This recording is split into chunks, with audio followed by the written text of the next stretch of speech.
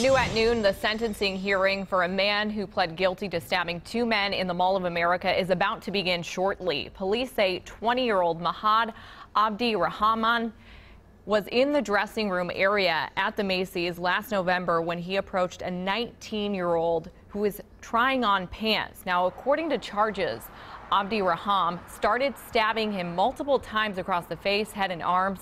A 25-year-old relative came to the victim's rescue, tried grabbing the knife. Abdi Rahman stabbed his hands and back. Now, authorities say the 25-year-old needed 42 stitches and the 19-year-old man needed a blood transfusion. The sentencing hearing is starting in about 45 minutes, and we expect to hear a victim impact statement. We have a camera in the courtroom, and of course, we'll bring you the very latest at 5 and 6.